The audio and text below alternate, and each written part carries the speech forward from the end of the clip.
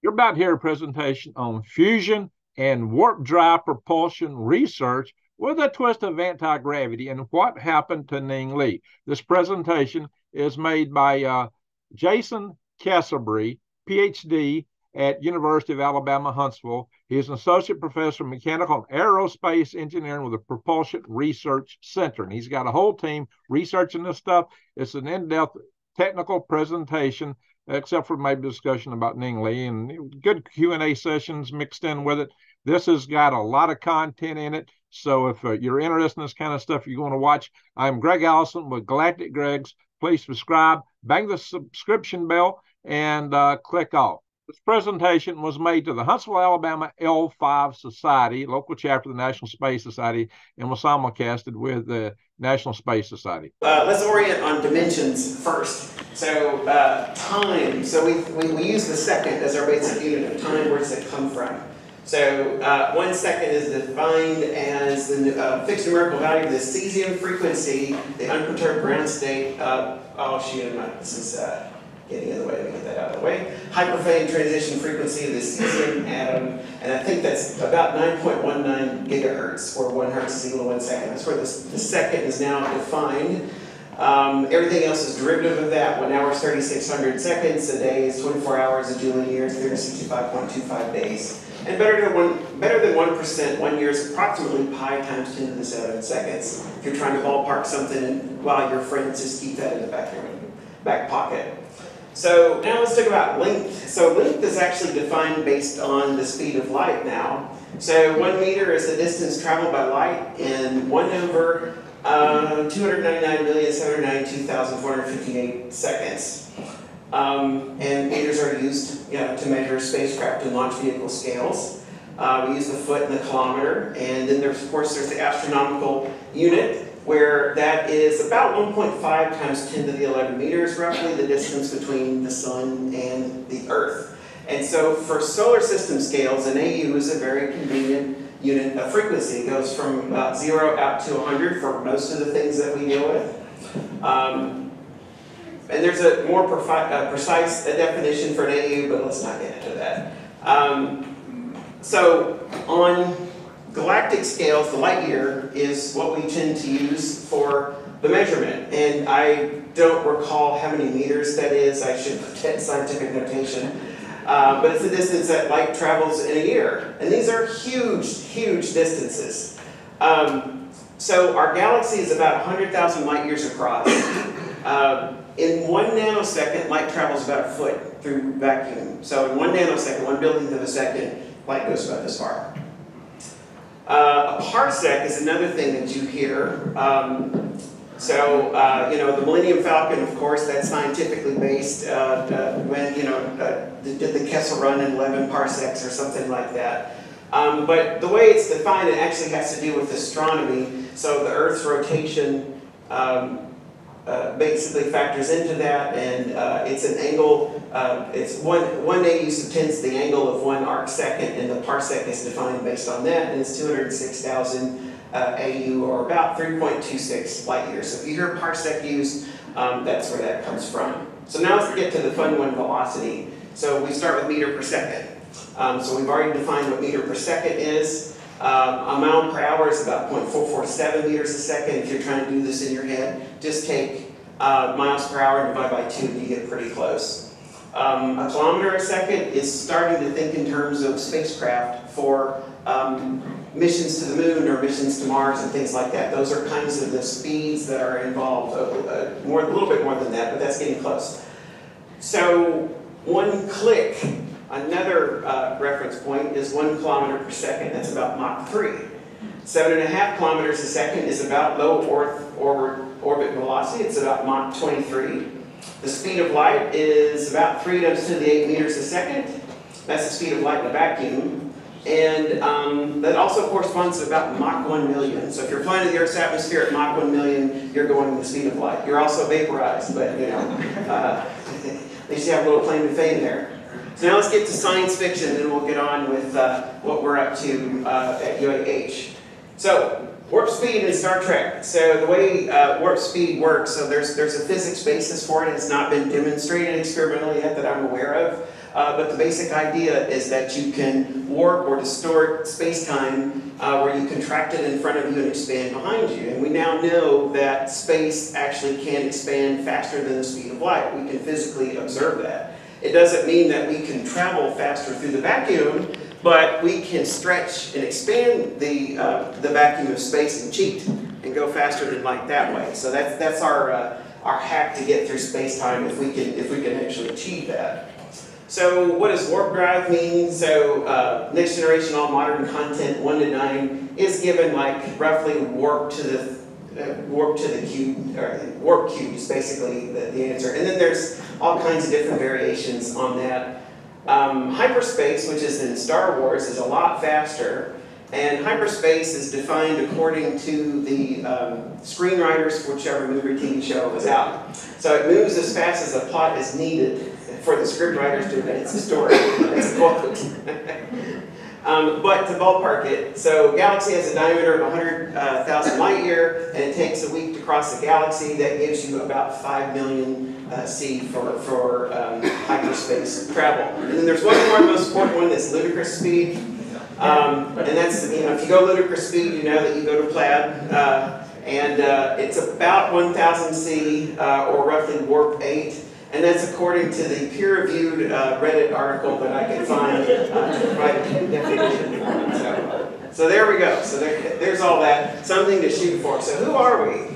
So the Charger Advanced Power Propulsion Laboratory is part of the Propulsion Research Center at the University of Alabama in Huntsville. So we are really good at smoke and fire, blowing smoke everywhere. This is an example. This is our supersonic wind tunnel over here. That's one of our facilities. And it's really just all about the people, the past, present, and the future, the students. We're here to train the students and help them go out and have exciting careers and help them solve the next generation of problems. So, but the thing that gets me out of bed in the morning is the excitement of working with fantastic colleagues like Dr. Judy Schneider. Oh, you're here today. Oh my gosh, wow, that was lucky of me, right? Okay. And second to that, it's the following. So this is the Flint River. So I'm not excited particularly about a random river, but just as a reference point. This is in Tennessee and in Alabama. And it flows about 2,000 gallons per second. There's enough deuterium in the water. So water has this tiny fraction of the hydrogen in that water is deuterium. There's enough flowing through that river to sustain 20 terawatts of fusion power. So if you could burn it all, just that one river could power the entire world with what we draw on electricity right now. And everything that contains water, rivers, creeks, ponds, lakes, oceans, running faucets, clouds, plants, animals, they all contain deuterium. And if we can figure that out, we can figure out how to crack fusion, it just about democratizes energy because you've got water all over the planet to be able to derive the fuel for creating electricity. So what is fusion? So fusion is when you combine the light elements together and then they make new elements and release a massive amount of energy in the process. So the easiest one to do, and I put that in big quotes, is deuterium with tritium. So deuterium is hydrogen and tritium is just a heavier isotope of hydrogen. When they merge and fuse, they release a neutron and a helium with a lot of energy. And so this is kind of the basic idea. Now, I think I've had the honor of doing a How Talk. This is my third trip here. And the last time, I was blabbing about this giant pulse power machine that we had that I was so proud of. And so now let me talk about a colossal failure, okay? And what we learned from it. So we had this opportunity to get a pulse power machine that was a leftover from a nuclear weapons effects program. The program is called the Decade Quad Facility, which was up at Arnold Engineering Development Center. We had the last prototype that was built before they cloned it and took 4 of them, connected them together, and had one of the largest pulse power capabilities in the world at the time.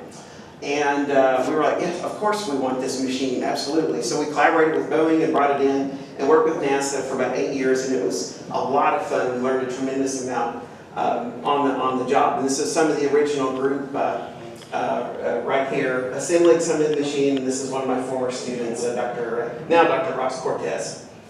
But what happened is, so we collaborated with NASA on this, and it led to working on something called PUF, the Pulsed Fission Fusion Hybrid concept. And we spent a number of years trying to figure out how to make that work and understand all of the physics. And it possibly could lead to a much smaller propulsion system because of the coupling between the fission and the fusion and how they kind of can help each other. As we got into the physics to figure out what was required, we decided to reach out to the Department of Energy to say, these are the calculations that we're doing, can you help us vet this and collaborate together? And they looked at the codes and our calculations and what you guys are doing a really good job, now you have to stop it. So between that and then a tri-agency agreement to stop doing fission fusion hybrid stuff as part of their advanced propulsion portfolio, that kind of killed that whole effort. So that sort of forced us to stop all of this effort, and so then I was stuck with, okay, I've got this giant machine, now what do I do? You know, if we can't go that direction, and this machine was very, very complicated in the first place, what can we do that's additive diffusion that might make this easier to do? So I started doing some calculations, and I literally sat down in a chair in the middle of the lab going, okay, how do we dig out of this? And so I started doing these power balance calculations. It's just thermodynamics 1. Basically, and what you're looking at on the x-axis is number density. So the air in this room has a number density of about 10 to the 25 particles per cubic meter. Let's count them together. Okay, no. The y-axis is temperature, and it's in funny units. It's in kilo-electron volts. 1 electron volt is 11,605 Kelvin, very, very hot. At about 1 EV is when you start to get ionization of the atmosphere. So things that come through reentry are of temperatures of the order of 1 to 2 EV as they enter Earth's atmosphere. And it's because of that ionization that we have that communication blackout during part of the reentry. So, but anyway, what this is saying is that if you have a fusion plasma and you're trying to burn it, if you have no implosion velocity, but you can have all the temperature that you want, there's this little space over here, if your plasma is small, like 2 millimeters, for example, that actually burns. This is where NIF lives. This is the National Ignition Facility where they're getting all of the headlines. So their densities are about 100 times solid density at peak compression. So just tremendously high pressures. And this is without any magnetic field, and this color over here is colored on energy, so how much thermal energy is actually in that plasma. And so like over here, just a 2 millimeter plasma, basically just like a little BB, has some maybe 10 gigajoules of energy in it. Or just, the NIF actually isn't that large, it's more like a megajoule, but just, you know, just think how much energy is packed, thermal energy packed into this little target. So I said, okay, so let's crank up the magnetic field and see how this space opens up for us. Because as you increase the magnetic field and increase the implosion velocity, what happens is this boundary that you're looking at is telling you the blue region is where it cools off. That's why I picked that color deliberately. Blue is going to be cold, anything else warms up. And this dashed boundary is where it means that you can get into fusion relevant temperatures. It's a really, really hard part about fusion is getting to these high temperatures. So if you can crank up the speed and crank up the magnetic field in the target, you can start to open that space wide up. And so I realized, wait a minute, I could, instead of having these really exotic large machines that have pulse compression in order to try to get to these high density regimes, which is what we've been shooting for years, and we started rethinking this, like maybe we could get to just really high magnetic fields and go in a much lower density regime. And so once I realized that, and I started calculating how much energy is in that system and just kind of playing with the numbers, I realized that we could kind of operate in a real hybrid between magnetic fusion energy like tokamaks and the extreme inertial confinement fusion, and possibly have a small-scale reactor that breaks even. And so that's what we're working on right now. That's kind of what we're trying to develop. And so a lot of what we're going to talk about today is kind of some of the tools and the things that we've done along the way towards that goal.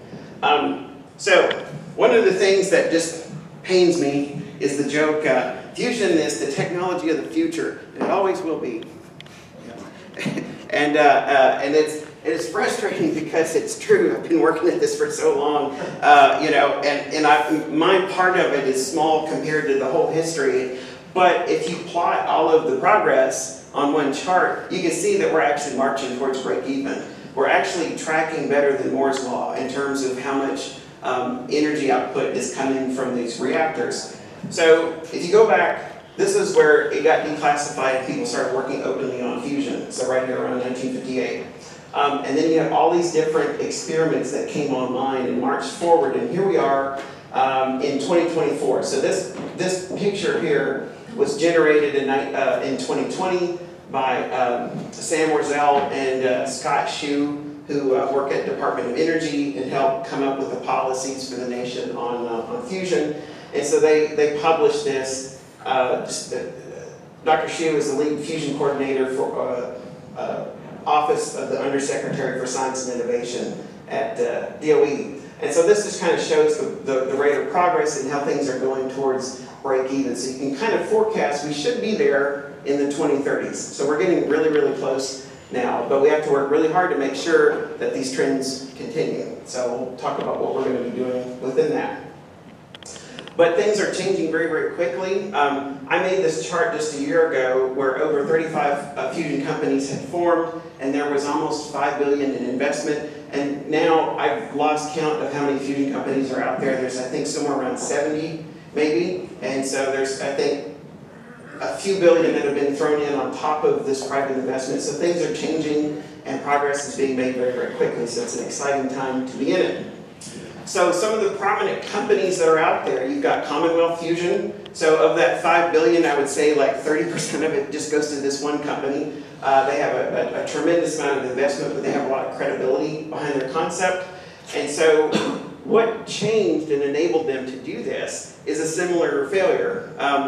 They were part, this is an MIT group that have always been part of the magnetic confinement stuff. So tokamaks are basically like magnetic donuts, so the plasma is in basically a donut shape. And so when ITER, the International Thermonuclear Engineering Reactor, was starting to be built, all of the money, most of the money that went into our fusion program started to go to that. And so a lot of the domestic fusion participation went away. The budgets were zeroed out just because we couldn't afford to do that and everything else that we had. And they didn't want to get out of the action, so they scratched their heads and started thinking, well, what can we do? And they actually worked on superconducting magnets and helped develop the technology to lead to magnets that could get to 20 to 40 Tesla at pretty high temperatures. And so they completely revolutionized superconducting capabilities because of that, because they were motivated. And that now leads to a smaller reactor, and so now they've got a lot of investment because of that hard work. Helion is, so they're in Massachusetts, so Helion is on the other side of the United States, in Washington. There's, I think, a half a dozen fusion companies up there, so I don't know, maybe they got extra deuterium in the water that motivates them or something here. I have a little deuterium myself, hang on. Okay, better. So anyway, Helion is probably, oops, I gotta stop doing that. Helion is probably the largest company in fusion on the West Coast, and their concept, they form a plasma, kind of a donut like a tokamak, but it's a pulse system.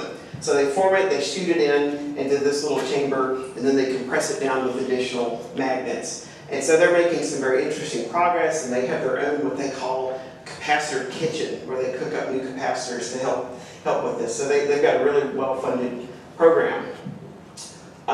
This is just a roadmap. I think I'm going to skip this and kind of get into the portfolio and what I'm interested in, actually. So the fuel sources that people propose are all over the place. Most of them are deuterium tritium. So of the 35 companies that I had listed, statistically, 22 of them were doing deuterium tritium. 5 are doing p-boron-11, and then there's a mixture of deuterium and p-boron-11 and d-helium-3. The reason the deuterium tritium is picked is because it's the easiest fuel to burn by an order of magnitude.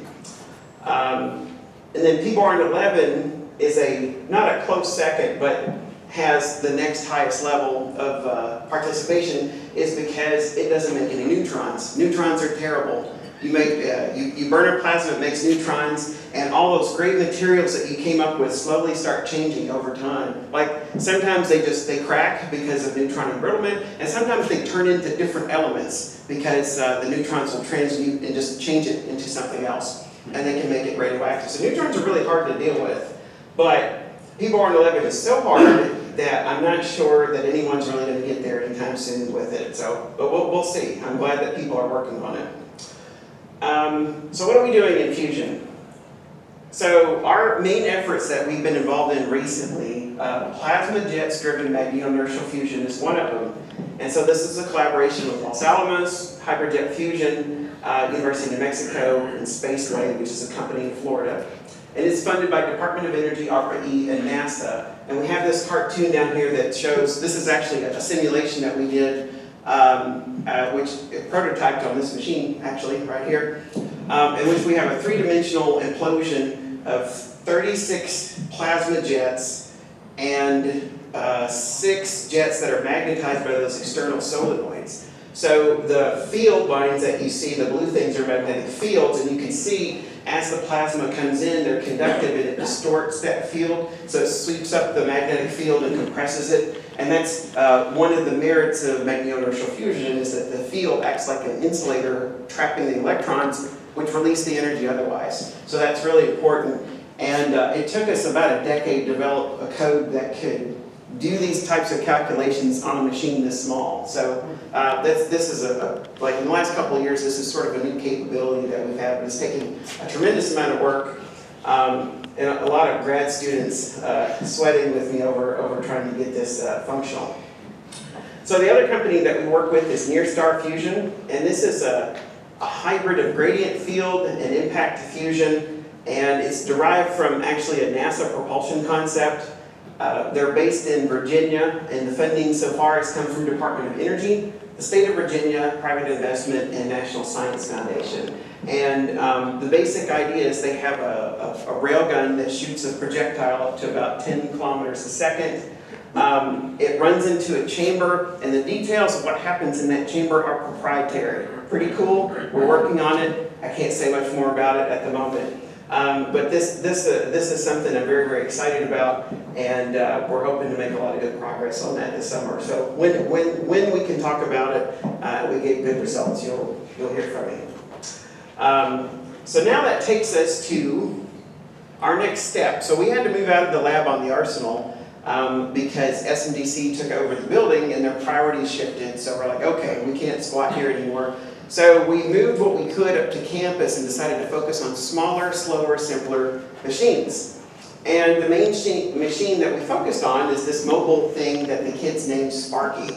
So Sparky is a 60 kilojoule, 40,000 volt capacitor bank.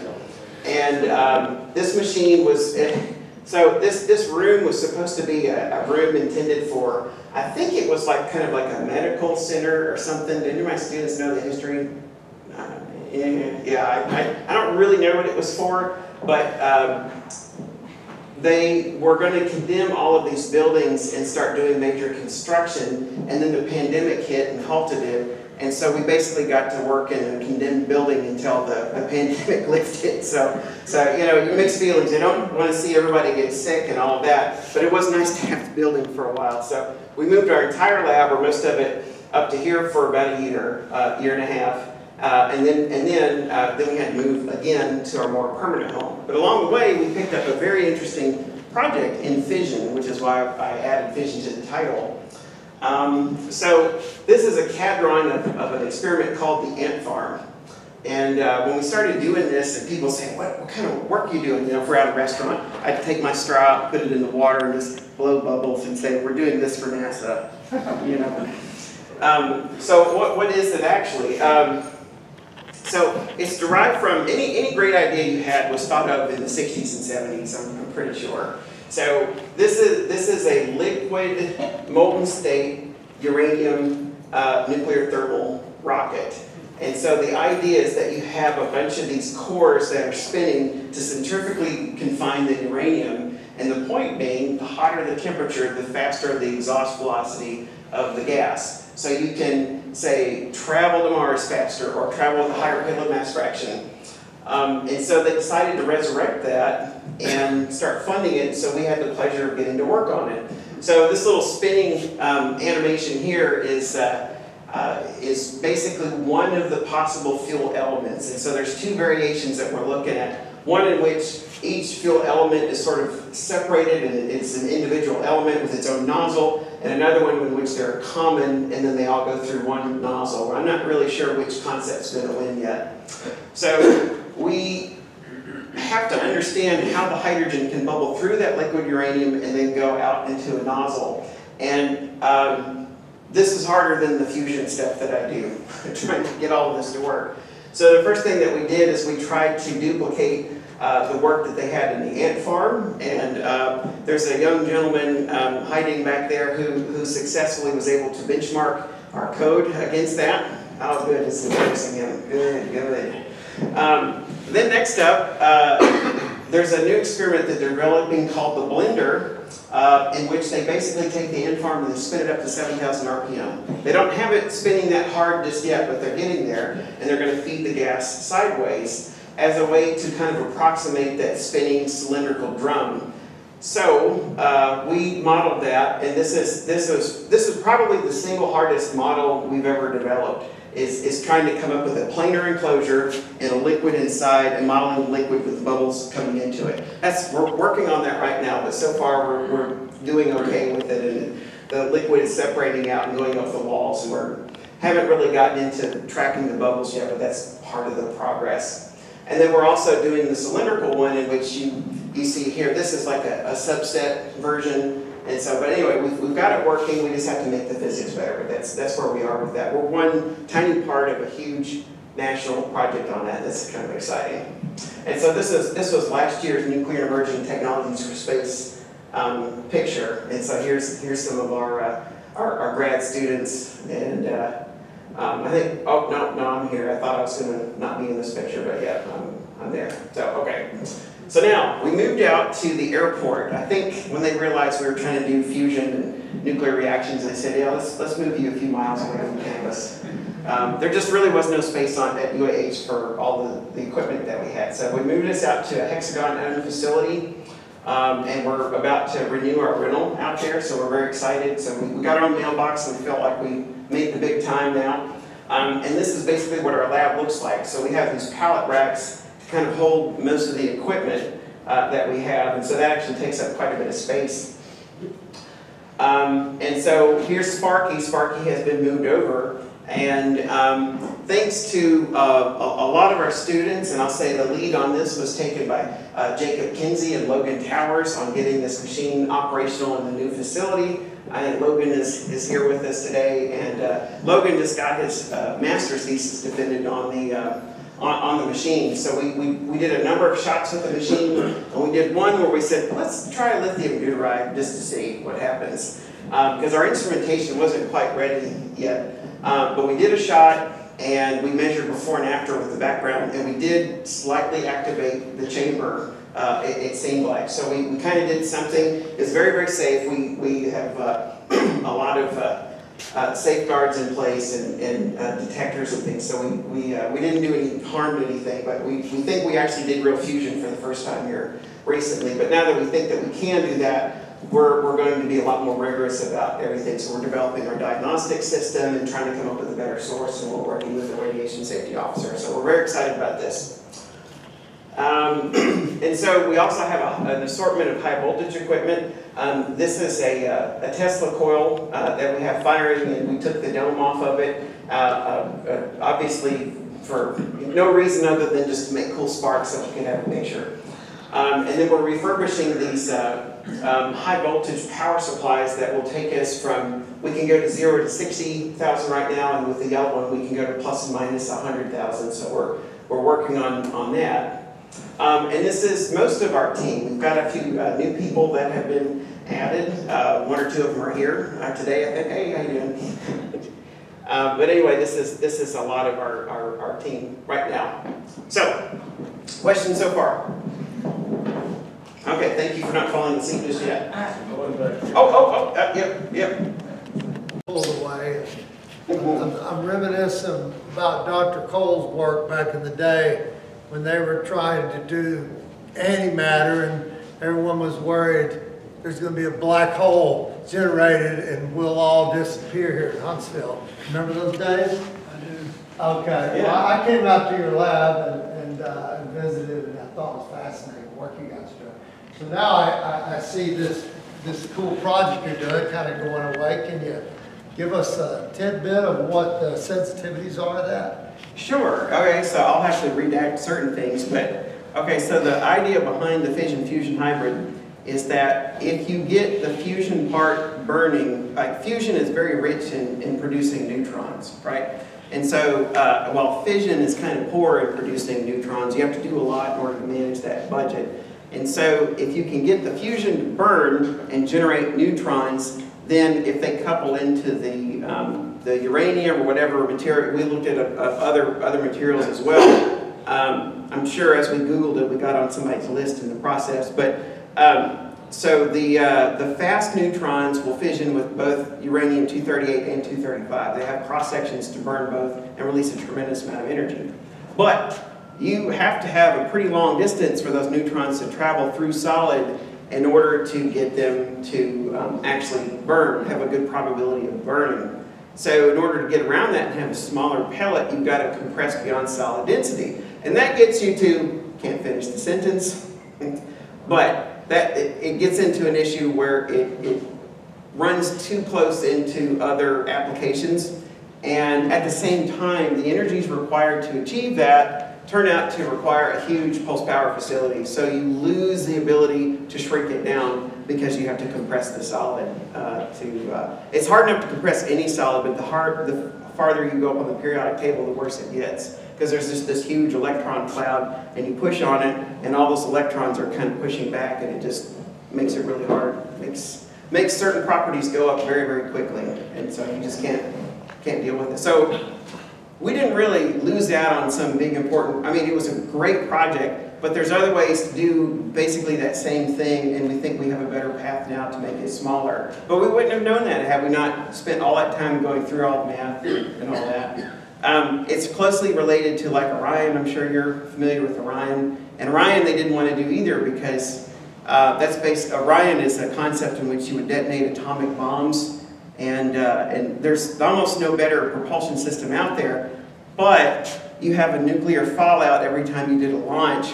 Or if you just take it all to space and do it from space, it would take a lot of launches to assemble that vehicle.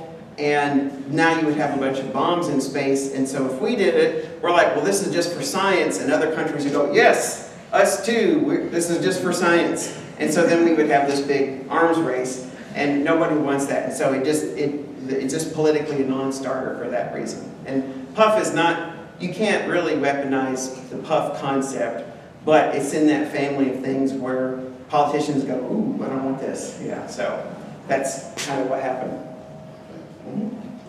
Question, yes, blue. Oh, sorry. I'm valid about this, okay. What is PB11? P for protons, hydrogen, and B11 is boron. Okay, so it's one of the, so boron, which most of your laundry detergent has borax in it, and so that's, I forget the levels, but boron 10 and boron 11 are both really, really common isotopes, and they're found in laundry detergent. I'm getting some kind of weird feet. Okay, that's better. Robin, did you have a question?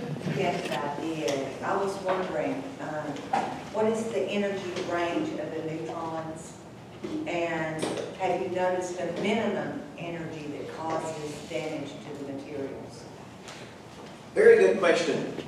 And for fusion, the deuterium-tritium reaction makes a 14.1 MeV neutron, so it's a massive amount of energy, and it'll dislocate up to 50 atoms in a lattice, typically. So it does a lot of damage. The next one down for deuterium, it makes every other reaction that occurs is 3.5 MeV. It'll make one of those, and it'll still do damage. And then so the absorption cross sections typically are much lower energy, so they have to be moderated first. and at those lower energies, then it can basically transmute elements. And so any system that you have has to be designed to account for that, knowing that the neutrons are going to walk their way in and then get absorbed into stuff and change the contents. And so the way we handle it in our lab, let's see. Oh, here we go. Okay. You see these little blue containers? So they're filled with borax. And then once they're full of borax, you pour water in and get it as dense as you possibly can. And Mr. Thaggart over there is laughing because he's the one that actually poured the borax in for most of them, I think. And thank you, did a good job. And so what happens is that the neutrons come out, they get scattered and attenuated by the hydrogen, they slow down, and then they get absorbed into the boron, and then they react and form a new component which is stable, but then they release a gamma ray when they do that. So you have to shield for the neutrons with hydrogen, and then you have to shield the secondary gamma rays with lead after that. So the shielding is very, very complicated when it comes to neutrons, as you know. Good question. Other questions before I move on? Yes, sir. Is it working? This is great.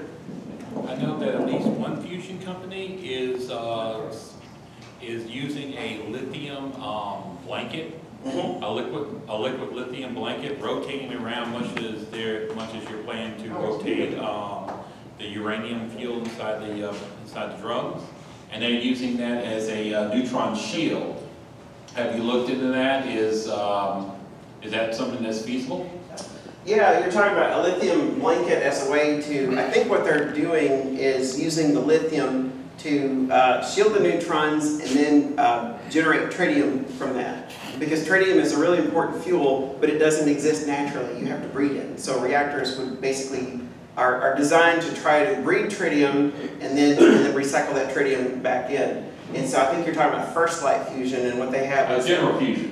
General fusion. Oh, yeah. Oh, that's different. They're one doing this steampunk concept of using pistons Yes. to compress a plasma. Yeah, they are actually one of the very first private fusion companies, and so in their concept, they use explosives to drive these metal pistons to compress a magnetized target, and the piston serves two functions. One is to compress the target, and the other is to also breed tritium and shield against the neutrons. And so, yeah, that's what their concept is, and it's rooted in another concept called Linus, which existed years before that, mostly just on paper. But you can look up Linus or General Fusion, and you kind of get the gist of what they were doing with that.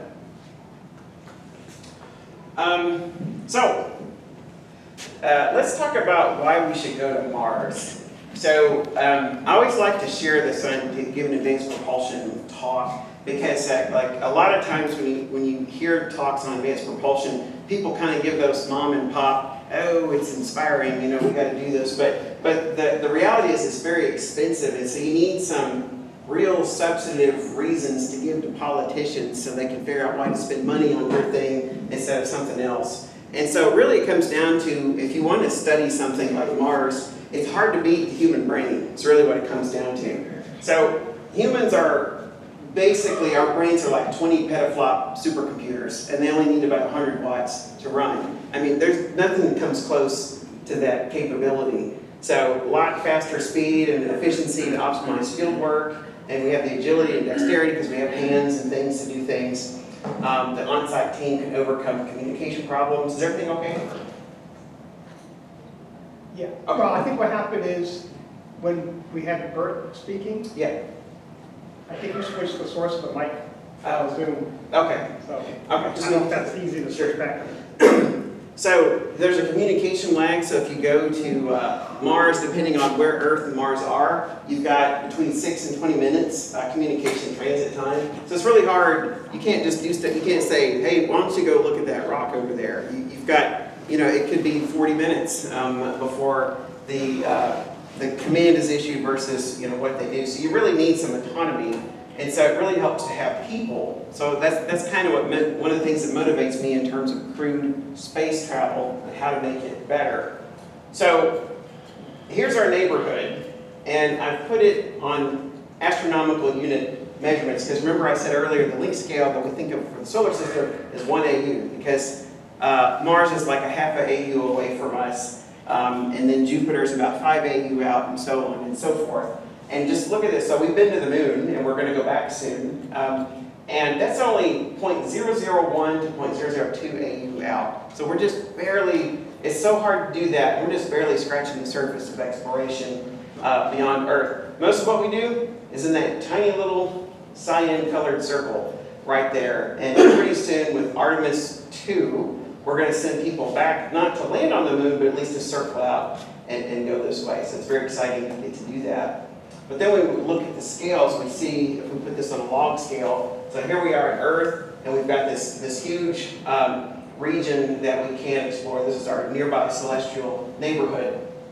And these are all the worlds, and this is another thing that really strikes me. So we get excited about Mars, but I also think a lot about all the other worlds that are about the size of the moon or a little bit smaller. Most of them are kind of far out, most of them are cold, and they have a gravity that's about 10% of our gravity. And there's many of them to go visit. And I think about this a lot, because I think about, what could we do on those planets? Could we dwell there? Could we do things? Could we, is there value to it? Probably, maybe not at the moment. But I do think a lot about these as, maybe not Mercury, that one might be a little toasty for us, but the rest of them, I think about the possibilities of visiting some of these other places and what might be there. So I did this calculation for this talk. This is a walk through the solar system. I did this 2 days ago. And so you can kind of see as we zoom out, just to kind of get a sense of scale. That last orbit there was Sedna, which has a huge orbit of like 3,600 AU. And now we have the Oort cloud coming in at about 100,000 AU. Now we have the nearest stars. And then we see the ones that were sort of highlighted here. Those are the habitable ones. So we have actually a good number of stars in the habitable zone. But now let's look at this chart and figure out what technologies to get to all these places. So on the y-axis we have delta V. That's roughly how fast do you need the spacecraft to go. And on the x-axis is the energy density of the fuel needed in order to do those missions. And this blue line is just an approximation, but it really does capture a lot of physics this way, of how fast the exhaust velocities need to be coming out the vehicle in order to practically do that mission. So in other words, you could use the chemical propulsion system and go to the next star, but if you try to do it fast, you're going to have like a postage stamp worth of payload in order to get there, or you're going to have a very large system. So you really need an exhaust velocity that's comparable to the delta V. That's the assumption in this curve. So let's start at the bottom. Lunar round trip in a week. We can do that. That's chemical propulsion. If you look at the intersection here, chemical energy density is around 10 to the 7 joules per kilogram. Mars round trip in 2 years also can be done with chemical. It's pushing the limits, but you can stage things and put things out at the destination and refuel there maybe and kind of help close that mission. It starts to get easier if you start looking at nuclear technologies though, because you have better energy density, you have a higher specific impulse, and so now you really kind of need something that can give you about 1,000 seconds ISP to do that. Mars round trip in 6 months, now you're talking you need at least 2,000 or 3,000 seconds ISP. Now you're pushing beyond the limits of nuclear thermal propulsion. You need something better. You need nuclear electric if you could get the size of the electric system and the radiators down. Or you need fusion. And then you start pushing out a Titan sample return in 2 years, the heliopods fly by, or cloud gravitational lensing in 10 years. And all of these need enormous specific impulses, like 10,000 seconds, 100,000 seconds, and simultaneously it needs energy densities that keep going up and up and up in order to do that. And so nuclear can kind of do some of this. Fusion, so nuclear, I lump fission and fusion together, but fusion of the two of them can really give you higher specific impulse and good thrust and the delta V in order to get there. So it kind of gets you here, and then there's a gap of, there's not a lot of missions that I'm aware of that we could do here that have a lot of value. until we start looking at the next stars. And even with going to stars, we're really pushing fusion's limits at this point. Like you could maybe do something in 50 to 100 years, in order to really do it like that, you'd have to stage it. And I hate to throw away a perfectly good fusion reactor, but you know, if we must. But it really kind of becomes impractical even for that. So you have to kind of look to things that are more exotic, like antimatter, laser, light craft, if you can make that work, or warp drive. So now let's back up. Let's change gears and talk about something else that interests me, and that is the microgravity environment. So we've kind of got that managed, but what astronauts have to do is they have to work out for 2 hours solid a day in order to keep from really deteriorating too much due to microgravity.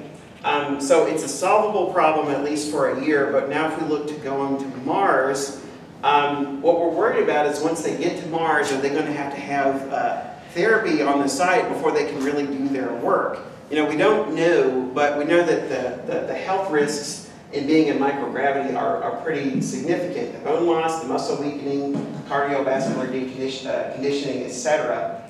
And so if we can do something about that, I want to. So these arguments here actually came from Dr. Torrin Clark, who does anti-gravity countermeasures. They have a centrifuge out there, so they do a lot of research in that area. But we came across something else that we realized we could leverage all of our pulse power supplies to do.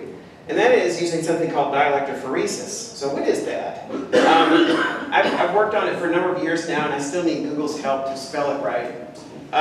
But basically what it is you have a gradient in an electric field. Okay, so you take a power supply and literally just, here's an electrode and here's another one. Let's make one flat and one of them small over here. And you can see how the field lines kind of coalesce to a point. So there's clearly a strong electric field gradient. The lines of force are tighter over here than they are over there. What does that do?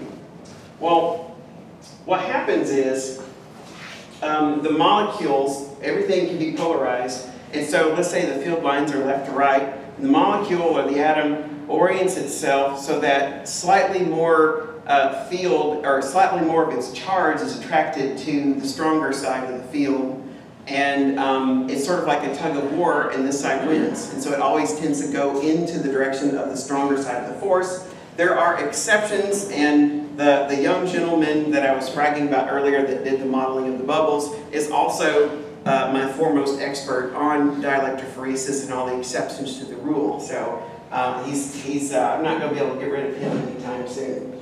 But some of the applications of dielectrophoresis are mostly on the small size, the particle size, and medical applications. It's really neat. They use hundreds of volts in these small scales, and they can separate cancer from regular tissue or bacteria from cells and things like that. It's really cool what they can do. And I found out about this, and I said, no, they use hundreds of volts. I wonder what you can do with 40,000 volts.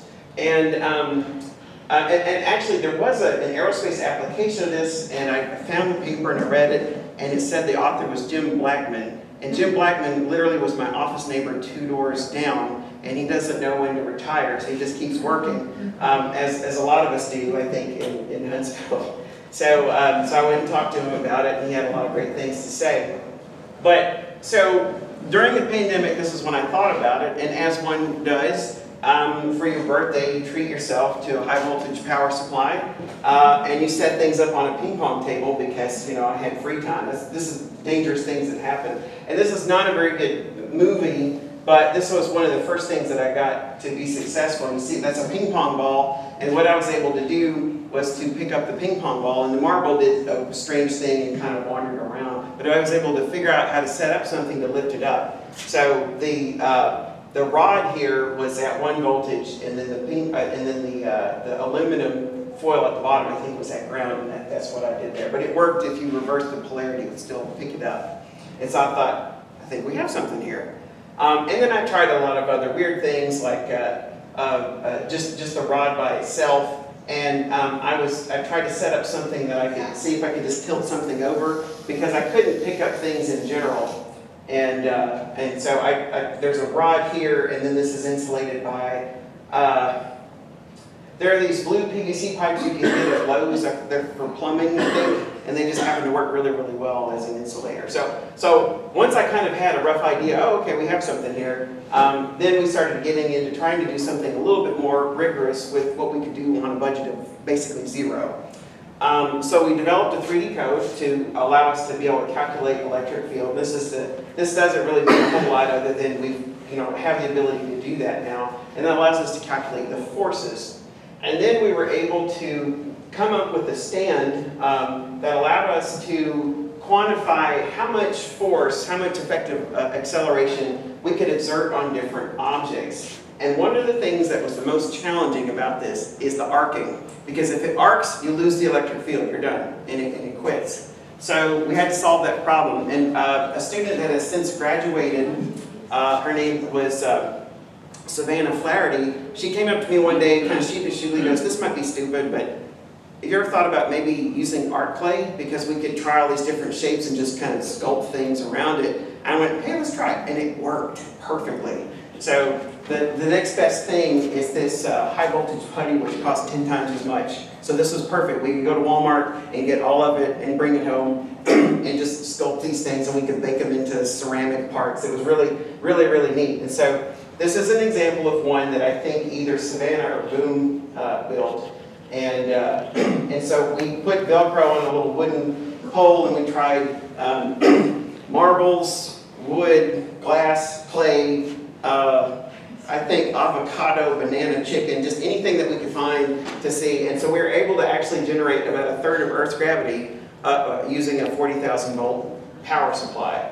So that got us very, very excited. And so now we're in the middle of trying to get to, we've written proposals, we're trying to get this funded, but we're trying to get to the point where we actually can pick up something large. So that's the goal. So to do that, we're going to have to get to well over 100,000 volts. And it gets a lot harder because the number of power supplies available get much more expensive, and the ability to suppress the arcing is a lot harder to do as well. So, but we're working on that, and that's kind of where we are at the moment. But our interest is in, can we make this safe for humans to serve as an artificial gravity environment? And so that's what we're looking at right now.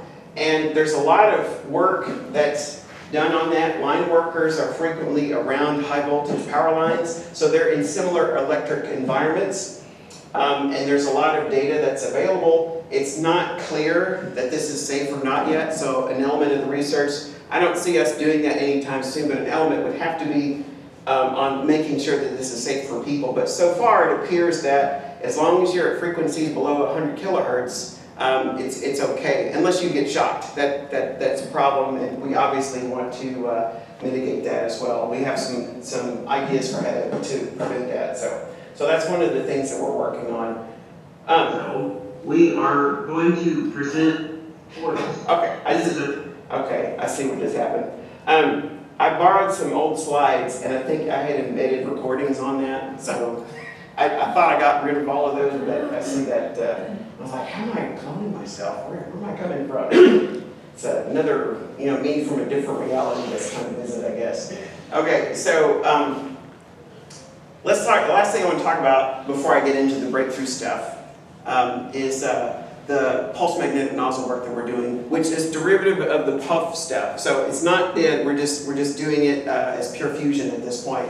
And so if you want to turn a fusion system into a propulsion system, for pulse, you have to figure out how to take an explosion and turn it into thrust. And that is very, very difficult because the plasmas are extremely hot. So the cartoon illustration of it is that you have a plasma that explodes into some kind of a magnetic field. These X's and O's represent coils that spiral around the shape of a nozzle, and the cartoon image has always been, okay, the plasma will do that, push the field out of the way and go out the nozzle and everything's fine. And the state of the art has been up to this point, whether you're modeling or experiments, that we know how to make a terrible, not working at all nozzle. So it was only a few years ago that we were actually able to get our code to be able to do something and come up with a topology that would actually give us thrust.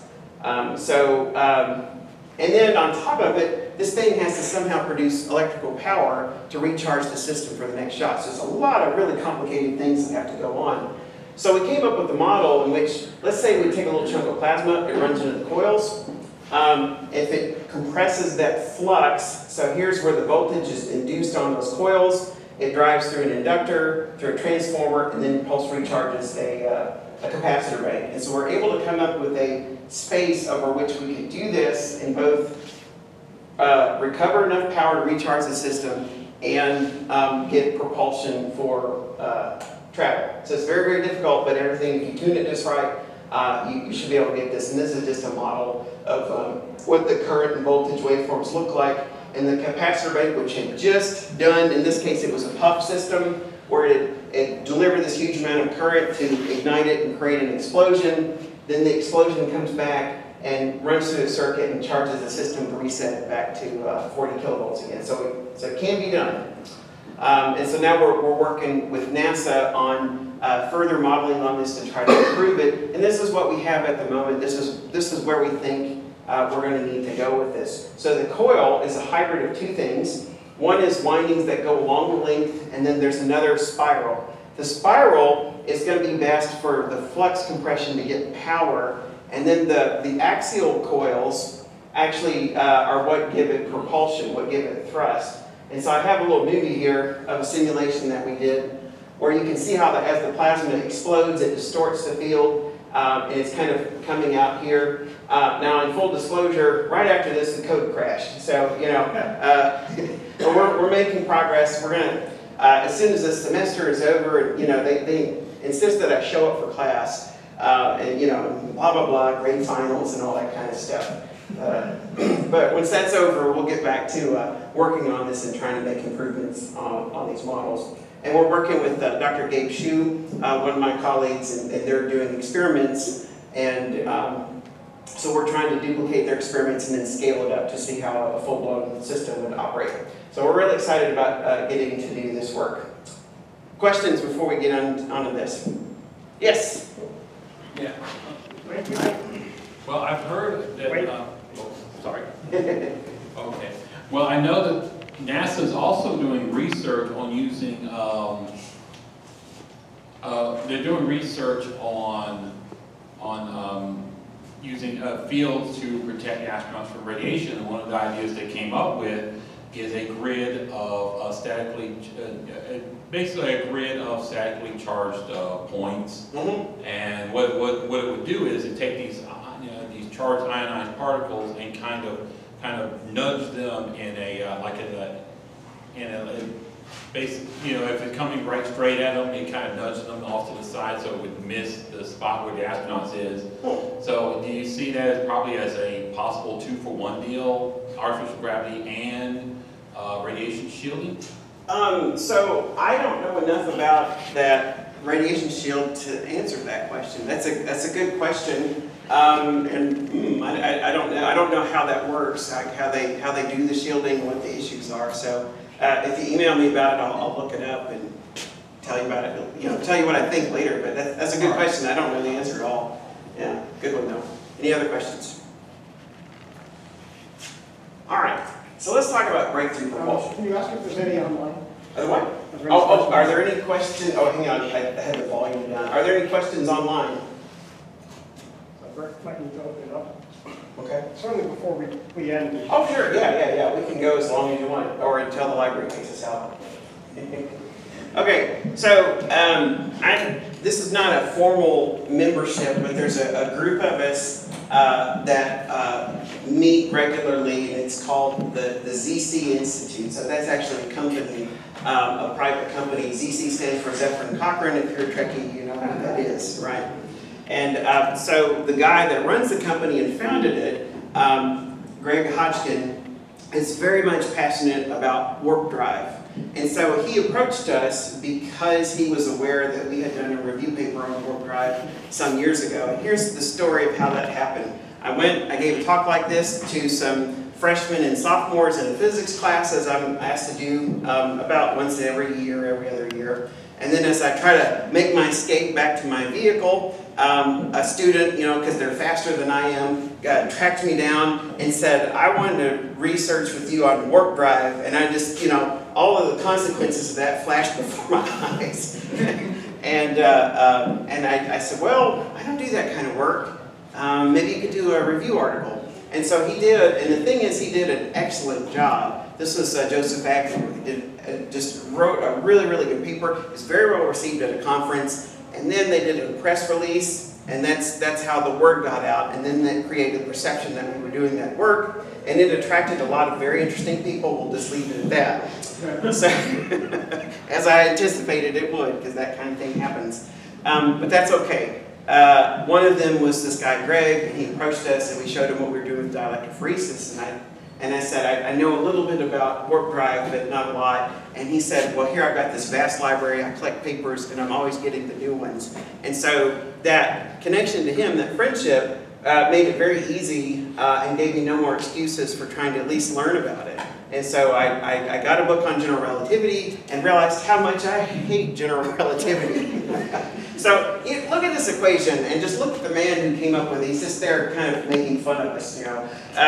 It looks like a simple little thing on the left-hand side. All this is just the math behind the curvature of space. So space and time curve in this four-dimensional space. But this thing generates 16 partial differential equations. And I don't know the exact number, but I think there's hundreds of different multiple mixed partial derivatives that are part of what that giant matrix is.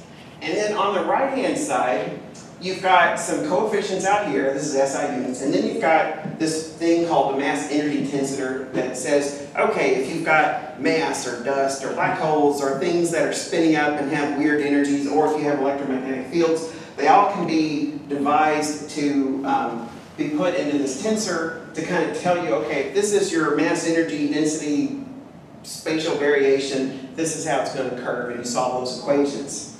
But the problem for warp drive, so Alcubierre, I can't remember his first name, back in 1996 published a paper. Miguel, thank you. In which he came up with this space-time metric that says, okay, if we could curve space-time in which it expands on one side and contracts on the other, we could go faster than light. And the modern day perception that we can do FTL warp drive propulsion was born with that paper. And ever since then, people have worked on it to try to make improvements, because in the original paper, he needed the entire mass energy density of the universe to generate this field. And so it seemed like it just was not possible. And people have chipped away at it until they've made it smaller and smaller and smaller. But the problem is this term, 8 pi g over c to the 4th. G, that's the gravitational parameter, that's Newton's parameter, that guy, is like 6.67 times 10 to the minus 11. It's in SI units, I can't remember all the units there. And then in the denominator, we have c to the 4th. You know, c is a big number, 3 to the 8. And so 3 to the 8 times 4 is 32. So you've got minus 11 divided by 32 makes it the coupling between mass and space-time curvature just impractical. And so it's like, so the math is really, really hard, and the coupling between mass and space-time is just terrible. And so it's like, God, why do I even want to bother with this? Then I found out there is a subset to general relativity that is, now this looks harder because this is a lot more equations and it looks intimidating, but it's a lot like Maxwell's equations. So if you study Maxwell's equations like I've had to for the version of fusion that we look at, this is not bad at all, believe it or not. So what this is saying, so this is one version, it's a subset of general relativity. It doesn't work for everything, but it does give you some intuition about where to look. This particular form of the equations was derived recently by L.L. Williams and Nathan Enon, some physicists that are kind of trying to take a fresh look at things. Some of you who follow warp drive or advanced propulsion probably heard of Ning Li, who was a professor at UAPs some 20 years ago. She did stuff like this, and before her, Bob Forward and Brzezinski and maybe Hal Puthoff, I'm not sure about that one. But anyway, this paper cites a lot of the usual suspects that have done this kind of thing. So anyway, what this is saying, basically this EG term, this is the electric field, this is basically your standard gravity. This right here, this is the EG term, and it's generated by, this is the in mass density, so you can figure out how to convert this from that to a mass source creating gravity. So this is your standard thing. there's this other little term that shows up, 3d squared over 2c squared, where c is the speed of light. So if you can stir the pot, so to speak, and get close to the speed of light, you can kind of augment this a little bit. But, you know, nothing exciting just yet. And then there's this magnetic field-like term, which turns out, have you ever heard of frame dragging? I'm sure some of you are physicists and probably know already what that is, but frame dragging is basically like putting space-time in a blender. Okay, so the Earth spins and it actually stirs up those field lines a little bit and creates a new effect to it, and it's equivalent to the magnetic field, and they're generated in a very, very similar way. It's sort of a relativistic effect, and it's created by mass current. But it's amplified by this coefficient, which is 4 pi times that stupidly small number divided by c squared. It's like, ugh, what can we do here, right? Okay, but if you expand it out, and you consider this term up here, expand it out in terms of its electrical properties, maybe we can do something, because c is not a constant. C is, as we've measured it, roughly 3 times 10 to the 8 in vacuum, but in materials, it's very different, and you can slow it down a lot. So I think that's where one of the ways that we can improve on this, because you have the relative permittivity and relative permeability, both of which can be very, very high in certain types of materials. And now that we have this magic metamaterial thing, we might be able to really engineer some fantastic properties if we start looking. But in addition to that, if you start thinking about 2 mu g Jm, Jm is mass current. Well, where's all the mass in a particle? It's in the nucleus of the atom. So if you start thinking in terms of, well, gee, that's just kind of like stuff spinning around really, really fast. So if we could maybe orient all the nuclei in the same direction, you know, that might give us a better coupling between our mass source and then these observed fields. So I don't know if that's going to lead to anything or not, but that's where I'm interested in looking, is looking to see where material properties can give us an augmentation. So I'm not the first person to think of these things at all, but this is kind of the thing that I'm interested in looking at. So we're looking at this. There's always these wild claims that come out about asymmetric capacitors. You know, some people, you have a camp of people say it's all ion wind, and some people say, no, no, no, there's this magic part. If you do it just right, you can still see it thrust and all that. And so we have the ability to test those sorts of things, and so we try to position the lab to be able to look at that stuff just to see, because it's not hard to test. You know, we can argue one way or the other, but if we can actually test it, that's where the proof is. And so we look at those sorts of things. There's an idea that we're going to pursue this summer that I'm going to telegraph, but if it's successful, I'll talk about it. That actually has nothing to do with this. So we're always on the lookout for ways of cheating the rocket equation. So we're always trying to do this. But in terms of where you want to go with fields, in my opinion, this is the place to really look. Is to look at this and think in terms of how can you get these material properties to be augmented in order to slow the speed of light down, so that you can have terms like this to sort of augment and generate a more measurable gravitational field. So that's kind of my thinking on the topic right now. We've got a lot of people in the world working on this problem, different aspects of it. It's really hard sometimes to tease out what's legitimate versus what is frou-frou, if I can use that term. But it's all exciting, because it seems like, because of the way we can interact now with everybody using Zoom and being able to go online and talk and exchange ideas, that things seem to be accelerating. So I'm very optimistic that we're getting closer and closer to being able to do this. So with that, I'll just kind of wrap it up, and glad to take all questions you want. So we're the Charger Advanced Power Propulsion Laboratory. We're developing expertise in fusion, pulse power, and high voltage especially. And we're really excited about dielectrophoresis. It's kind of our new toy, which we think we can make an artificial gravity environment for crewed space flight. It's also good for debris remediation and material separation and recycling. And the main thing, the most important thing, is that we're here to train our students while developing fusion sources, high voltage applications, and advanced propulsion for the next generation. So with that, thank you very much, and I'm glad to take questions.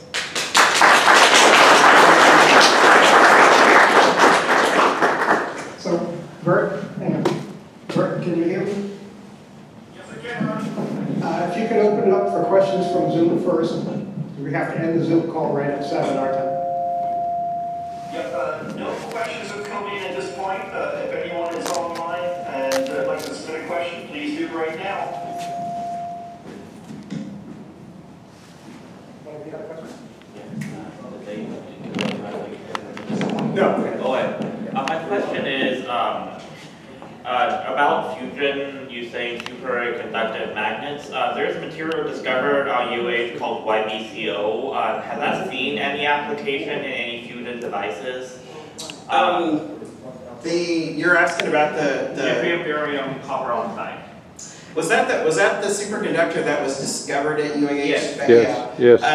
So I think that and derivatives of it had applications in breakthrough propulsion back in the 90s and early 2000s. At least I think it was similar because I remember people like Tony Roberts working on that because when I was a student and I got to work at NASA, I didn't do that work, but I got to be around it and see it and that kind of thing. In terms of fusion, it is now. And I don't know if they were using superconductors for ITER. I think they were because basically you're limited to whatever the saturation magnetic field is for that material. And for ITER, it was like 2 or 4 Tesla. That's all they could get. It's a huge field, by the way. But with these new magnets, you can get to 20 or 40 Tesla, and it shrinks the volume down a considerable amount. So I guess that's all I've got on that now. Is like basically it was invented to do magnet fusion, magnet fusion energy, tokamaks and things like that. Bert, do you have anyone yet? Nothing at this point. Okay. We have time for a few more questions. Dr. Cole, what happened to the official, what happened to Ning Li? I have no idea. She had somebody ran over and she had a auto accident and she was disabled and she died in Huntsville. She never left Huntsville. She worked for the Army. Okay, I know. She started her own project, her own company, worked for the Army, and somebody ran into her. Her husband actually had a heart attack when he saw her get hit. She was disabled the rest of her life and died a few years ago and has been buried. She's buried locally. Well, I talked to Tony about a year and a half ago, and he was still doing papers on some of this,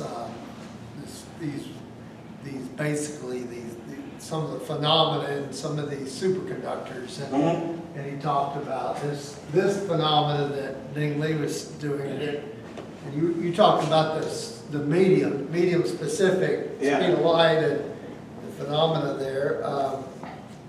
It was interesting. He had more mechanical issues with building large discs, but I think they were going to go to an external methodology of spinning, creating these vortexes. Did you ever work with any of those concepts? So I didn't get to work on it directly. I got to sort of dwell around them, so I got to see some demonstrations between him and then I remember another guy, Richard Eskridge, that worked over there. And he did some really exotic stuff in which they generated these massive electric field gradients that just exploded stuff everywhere. And then I remember he retired and formed a company, and I don't know what he did. Since then, I haven't really seen him in a long time, so I don't know. I saw him about 3 years ago at UAP conference here in Huntsville. Oh, really? Oh, okay. Talked to him a little bit, but it seemed like some really interesting, quiet stuff he couldn't really talk about. Genius guy. We did high voltage stuff on a product with Richard, and he would test our high voltage exciters. Oh, so you do pulse power? For detonation, we do a lot of that. Oh, cool. So we have a product, and Richard helped test it. It's hard to get a true reading of the joules out because of your load. So he was doing that at NASA. So yeah, it's a small world.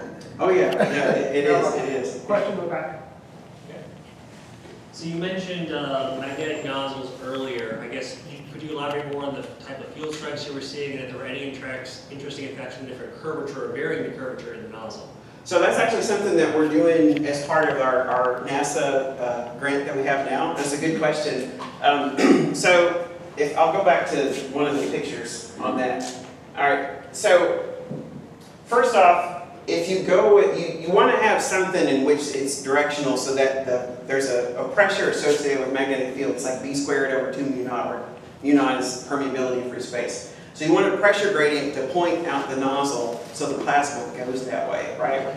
And when you wind a solenoid, which has been kind of the canonical description of what a nozzle would probably look like, we tried with different simulations to do that. And people done 2D MHD and never could get anywhere with it. They published and they said, well, you know, we're making progress, but then they just kind of quit. And so I did what I always like really kick myself when I'm in the middle of doing these things, and I'm glad I did it later. But there was a workshop where I said, we're going to have the first demonstrated simulation of a nozzle.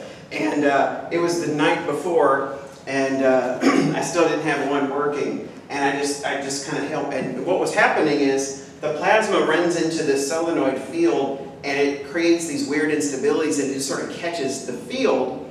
Or if you give it some motion, like give it a kick motion, just cheat, and send it out the nozzle to start with, it goes, it comes back and sticks to the field. You couldn't get it to separate from the field. So I said, well, let me just try this way. I'll just make and actually I was a little more thorough than these. I took it and just went out with the cone and then came back and then down with it like that. And so those axial windings, actually it just worked. The plasma just went straight out and I got a good specific impulse. And so that was kind of the birth of this new idea that we had, or so I thought. So one of the things that I do for fun is just get old electronics and take them apart. I just want to see what things are made of and what's in there.